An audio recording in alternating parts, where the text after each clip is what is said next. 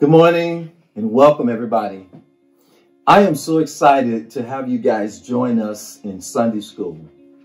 In my last video, I explained why we're doing Sunday school by video, because our live service is at 7:30 in the morning, and I know that's early for some of you to attend. As I said before, you have children, you have to get up quite early.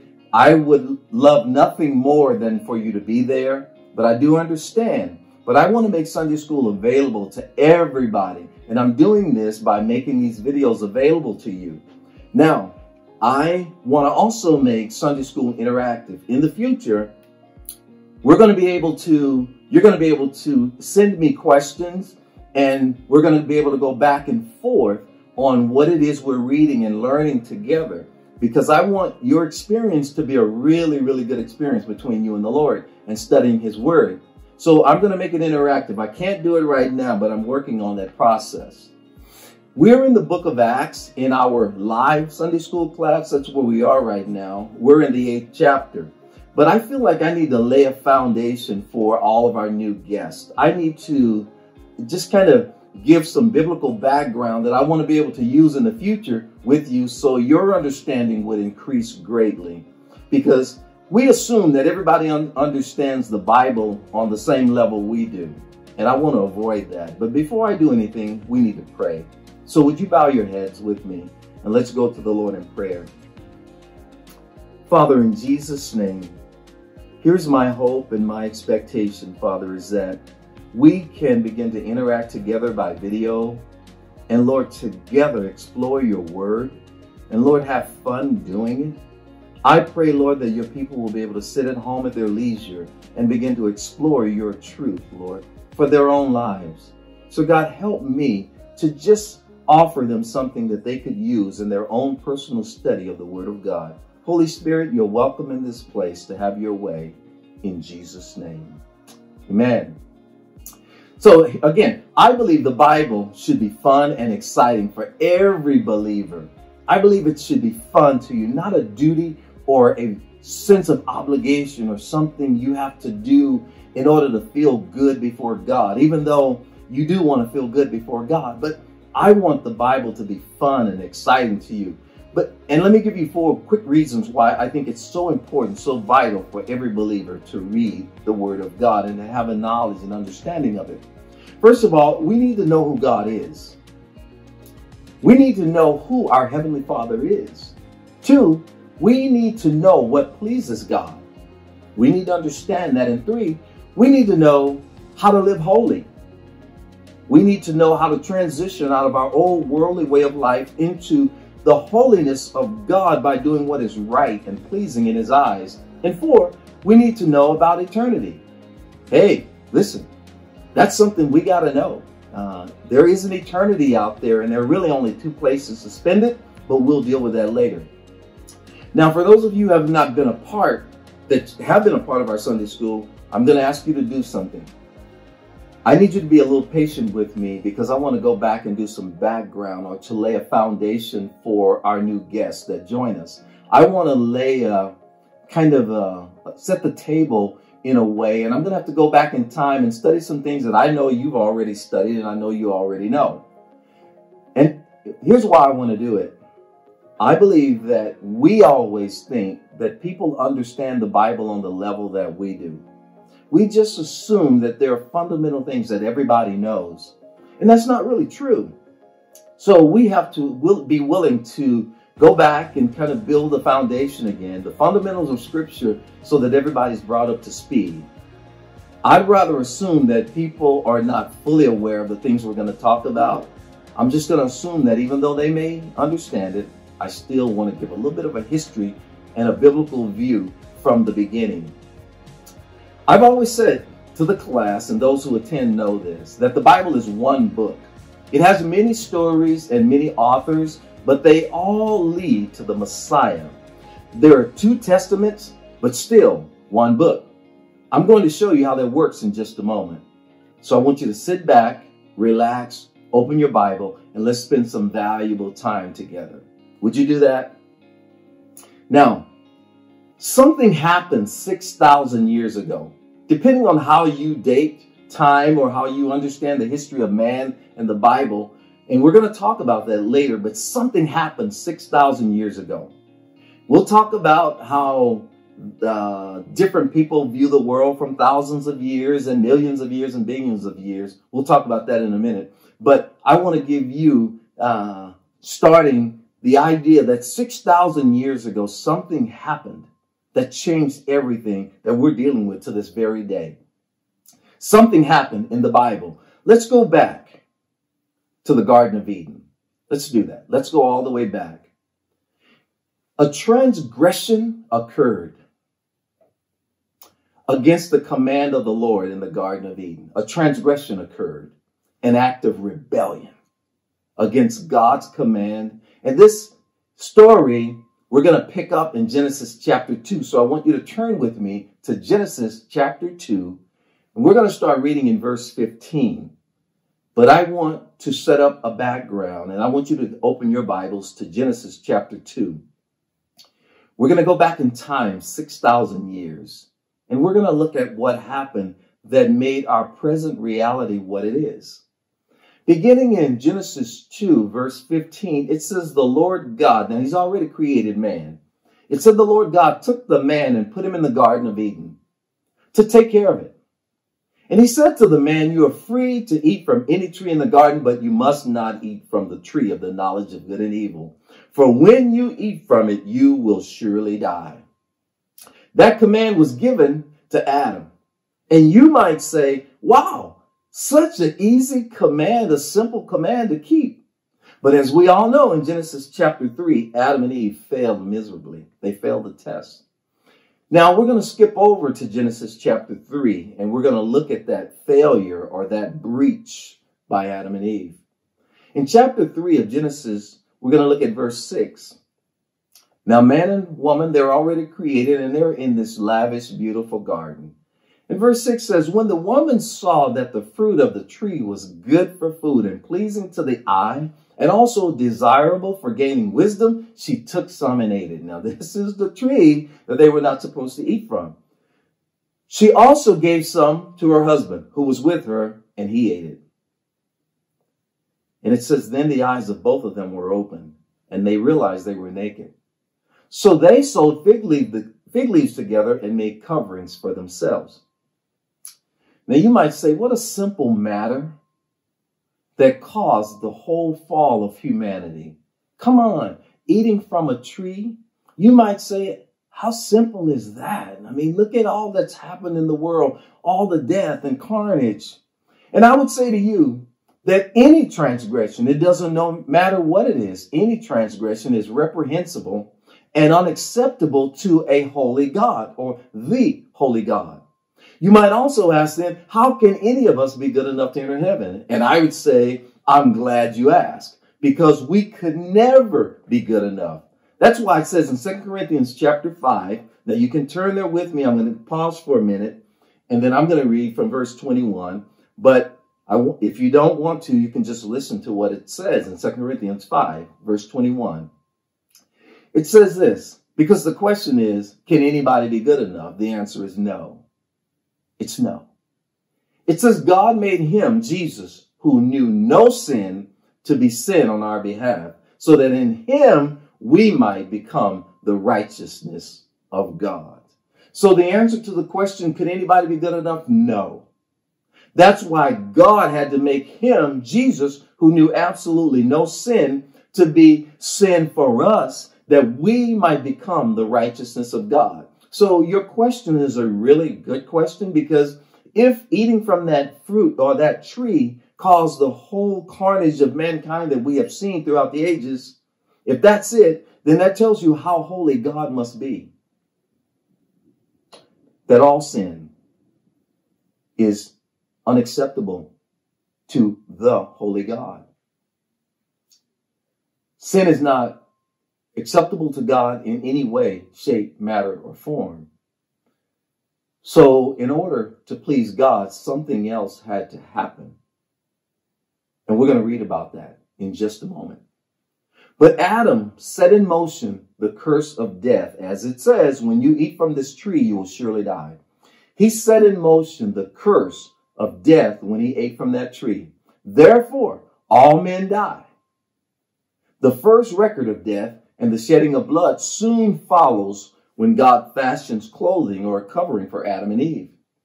Now, listen to what it says. You can also turn with me to Genesis 3:21. I'll slow down just so you can turn there if you want to. Genesis 3:21. It says this: the Lord God made garments of skin for Adam and Eve and his wife and clothed them. So what God had to do to cover their shame and their nakedness was to clothe them. But he did it with the skin of animals. Therefore, something had to die in order for God to be in their presence. Remember, they had sinned, and God had to fashion clothing for them or covering for them, which is going to be the real story of the Bible, that the shedding of blood is going to have to take place in order for you and I to enter heaven. The Bible says this: without the shedding of blood, there is no remission of sin. So blood will have to be shed, and the first blood shed on planet Earth after creation was when God had to fashion clothing for Adam and Eve because they sinned in the garden.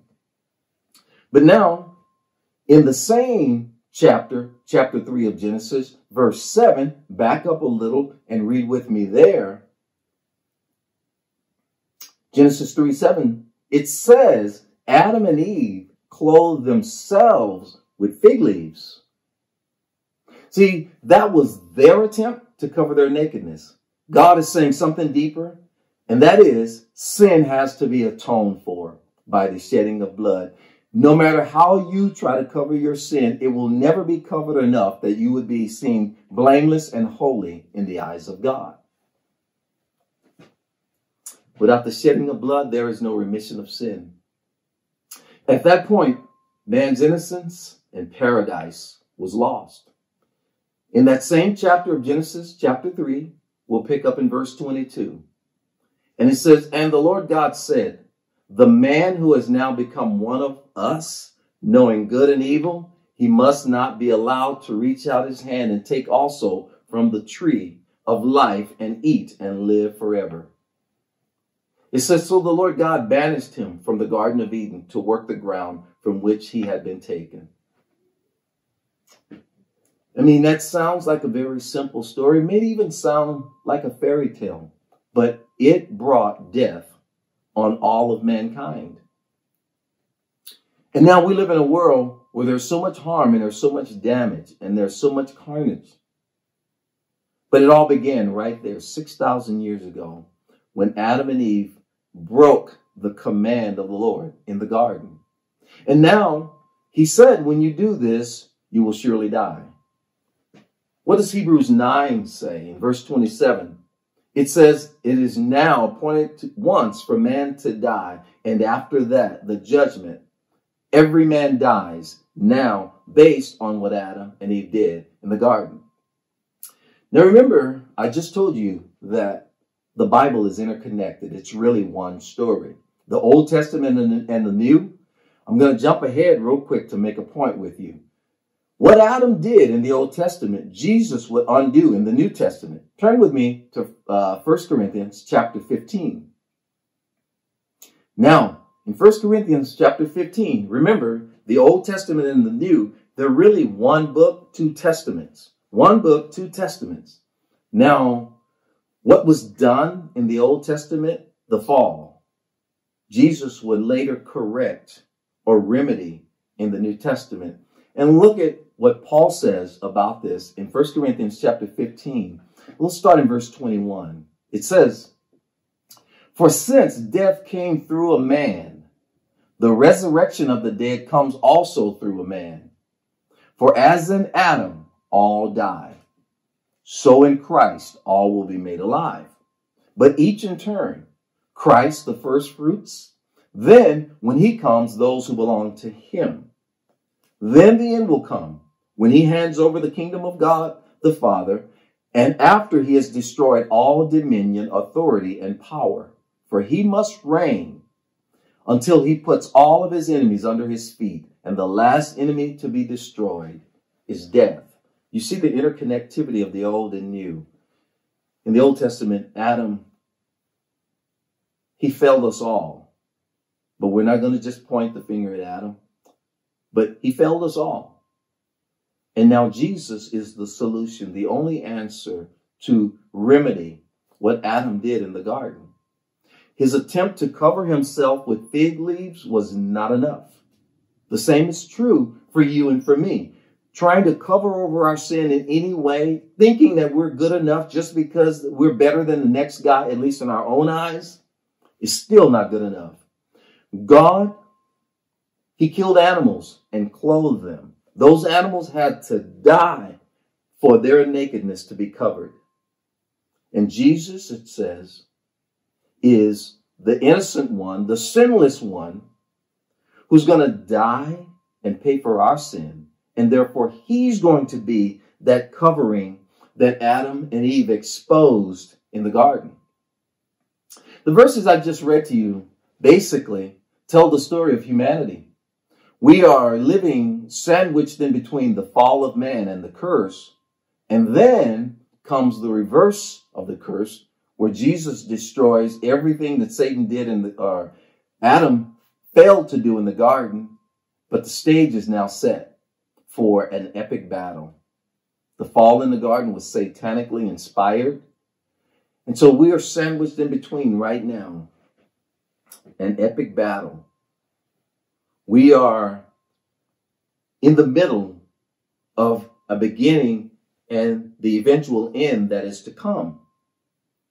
But in the meantime, we're trying to lead people and teach people to understand that there's nothing they can do to save themselves from this eternal separation from God that is to come.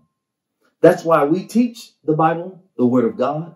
That is why it's important for you to know the Word of God, because it is appointed to man once to die. After that, the judgment. There is no second bite at the apple. It's done. When we die, is there anybody who believes they're going to live forever in this body? Absolutely not. If you do believe that, you're foolish.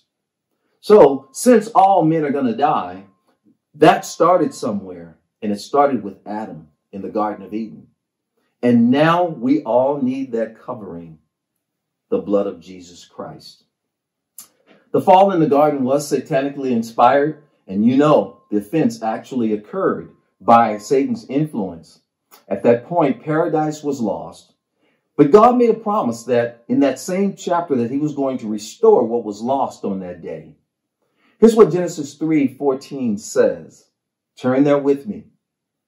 And by the way, if you're not turning there, at least write the scriptures down, because I need you to go back and read it. I need you to stop the video and let's compare notes together. But let's do whatever it takes to get an understanding of what we're dealing with right now. In Genesis chapter 3, beginning at verse 14, it says, "So the Lord God said to the serpent who led them into sin, because you've done this, cursed are you above all the livestock and all the wild animals.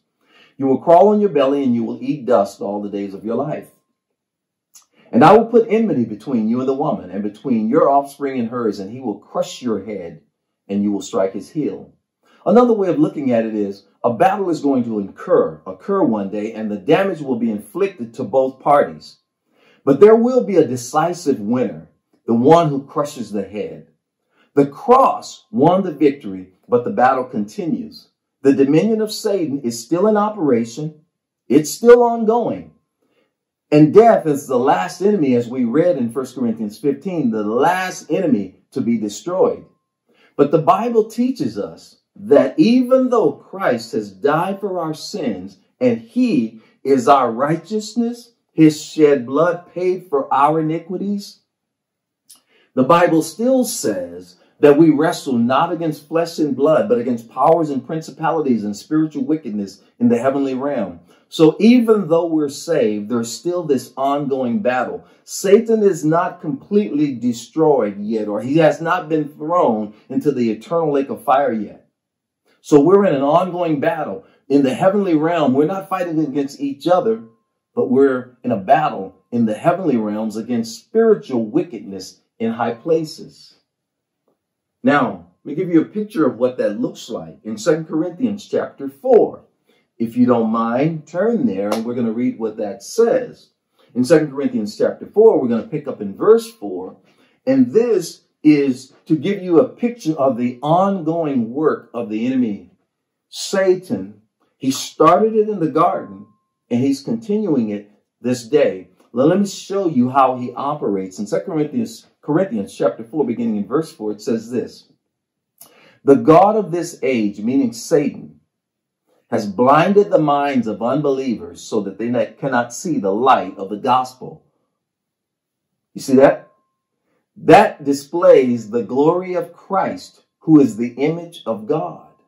It says, for we, us, preach not ourselves, but Jesus Christ as Lord, and ourselves your servants for Jesus' sake.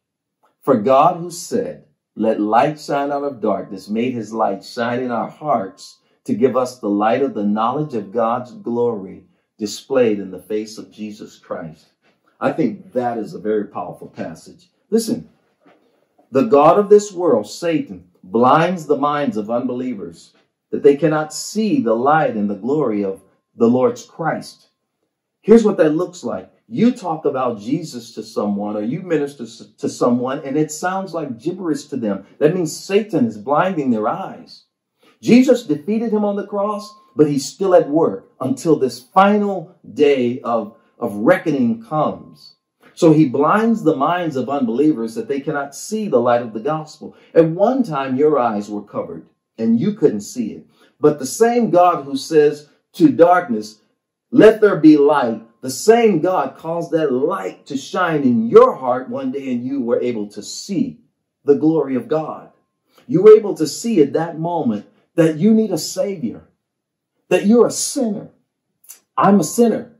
But God has provided a sacrifice that we might know Jesus Christ and know him as Lord and our sins be covered by the Lord Jesus Christ himself.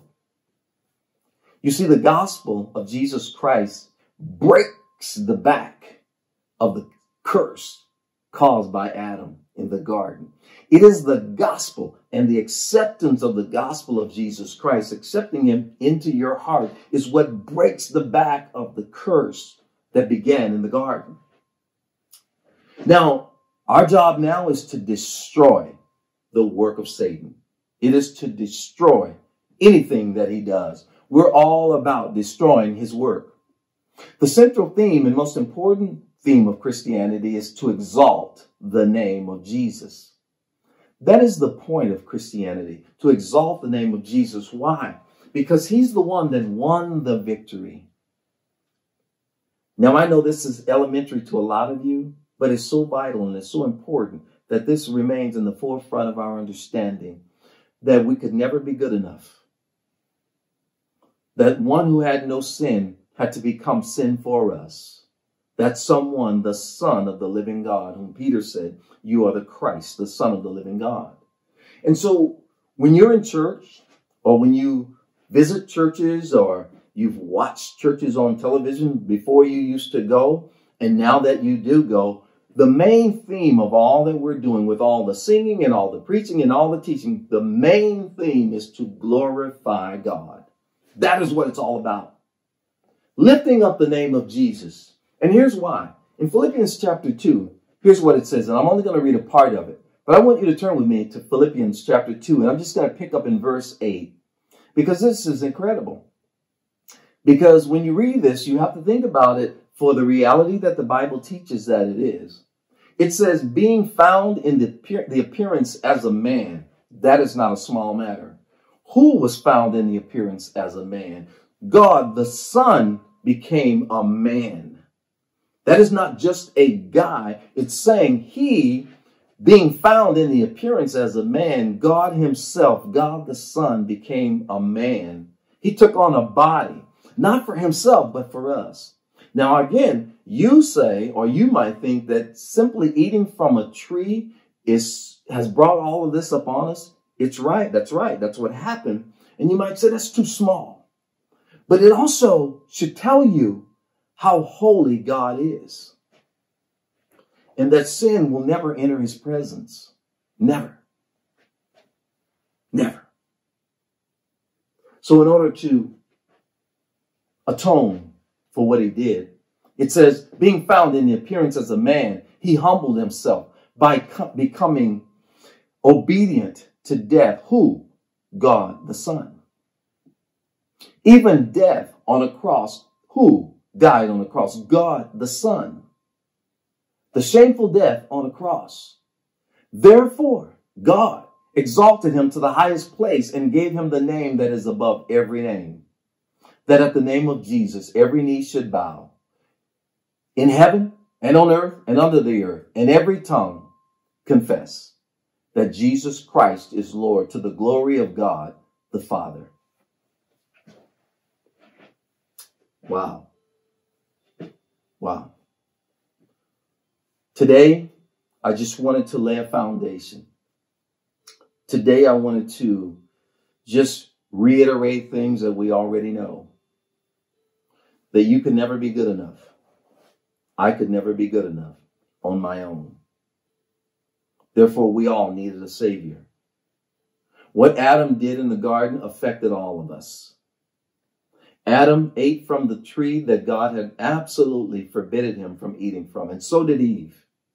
And when they did that, as God said, which God is not a man that he should lie, when God said, when you do this, you will surely die, we are living testimonies that that scripture came to pass when they ate from that tree, because all men die.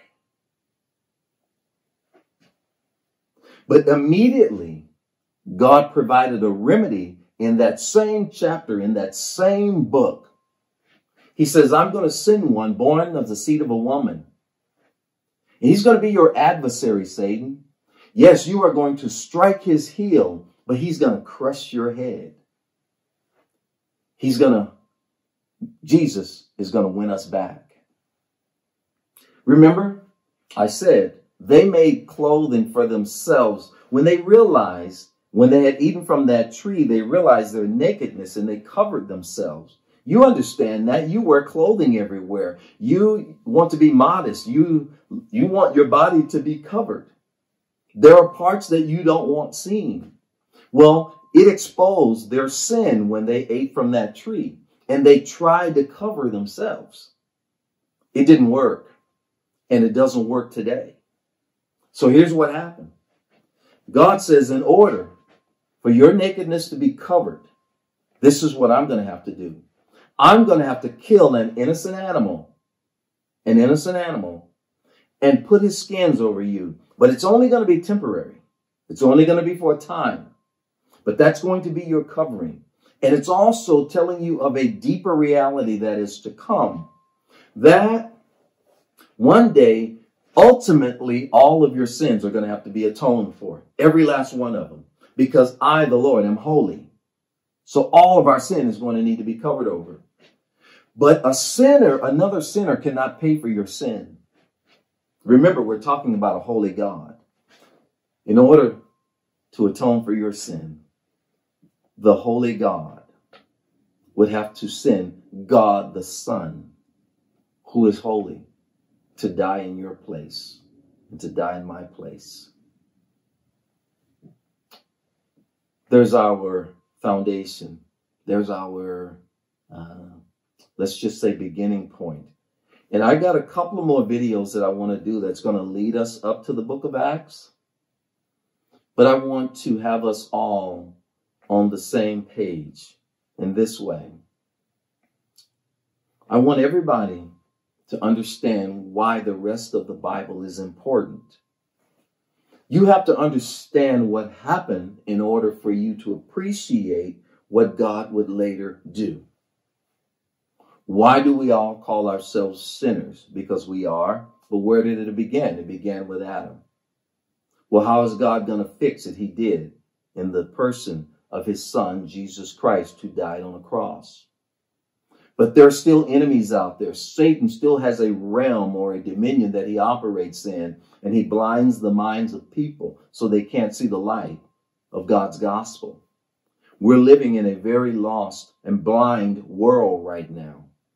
And you know what that's like because the light came on in your life one day and all of a sudden you recognize your nakedness. You said, I'm a sinner. All of those things that I used to do that I kind of gave myself a pass on, they're not that bad. Well, you realize they are in the eyes of God. And you realize that there was nothing you could ever do to rid yourself of them. Not only did God take away the guilt or the sin itself, he took away the guilt and the shame. What does that mean? That means that you don't have to carry it around anymore, even in your thoughts, in your minds. Some of those things that we did, it hurts. But God has said, you are free indeed, completely. You mean I can live as though I never did those things? That's exactly what he means. You know, the things that I can make right with people that I've harmed in the past, I try to make it right. If I can go back and fix something myself, I'll do it. I don't want to act like, I got away with it. That's not the point.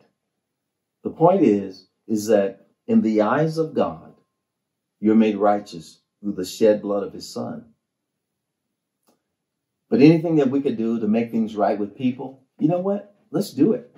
Let's do it just because it's right. Because that's who we are. We're Christians. We want to do what's right. Now, in my next video, I'm going to start with how I came to the conclusion that this occurred 6,000 years ago. Now, we've talked, there are all kinds of theories out there of millions and billions of years. I'm simply going to use scripture as I read it and the mathematical genius that God gave people to come to a conclusion that we know of that says we're in the year of our Lord 2020. Why do you say that? There's a reason why you say we're in the year of our Lord 2020. What did your clock start? How did you get to that conclusion? And how about this? What year were you born?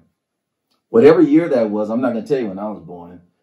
Every time I go and do something now and they want my age down on the computer, I'm running out of space to find out where my age, my birthday is, or the birth year. Some of you kids, you're born in the late 1900s to early 2000s.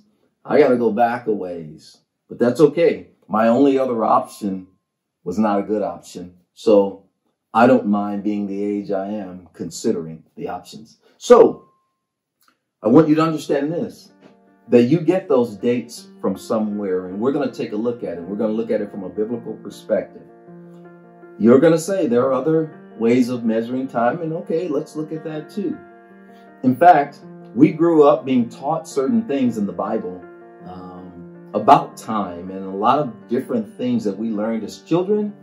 And then kids go off to college and they come back totally different people because of the other theologies and the other schools of thought that are out there. I believe the Bible is the final authority on everything. Let me throw out two terms for you real quick, and then I'm going to close us in prayer. Sola scriptura, scripture alone, is what we base all of our theology on. If something disagrees with scripture, then that other thing has to be wrong.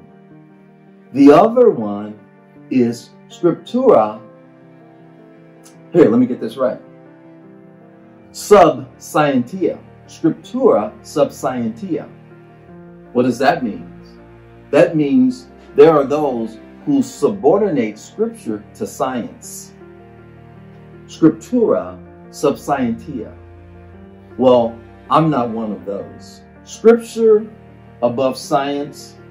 The others, science above scripture. I'm not one of those, the latter. I believe that scripture trumps everything. So you know what? Thank you for being a part. I'm looking forward to our journey together and all the things that we're going to talk about. The topics will be many, and I mean many. And I'm excited right now. It probably showed in the beginning, I was very anxious to do this because I just want to enjoy this with you together. And if you disagree, I'm going to even give you an opportunity to give me some feedback. But I want us to enjoy the Word of God. I gave you a lot of scriptures today and a lot to digest, and I would love it if you would read them. I'm on the clock. I have an X amount of time to do this, but I purposely gave you the scriptures so you could go back and read them yourself. But I'm going to continue to lay a foundation, and we're going to grow in the knowledge of God. And then we're going to get to the book of Acts. We're going to have a great time together. So would you bow your heads? Thank you for joining us. Would you bow your heads? Father, in Jesus' name, I just ask you, Lord, to just build a bond between us. And Father, help me to be as clear as possible and be able to speed up and slow down as need be, so that, Lord, we can break this bread together and dine on it, Lord, and digest it. I pray, Father, that we would just build this bond that week to week people will sit down in front of their computers or television and we just do this together. And so, God, thank you. Lord, and bless your sons and daughters. Everyone who sees this video, bless them mightily and richly in Jesus' name. Amen.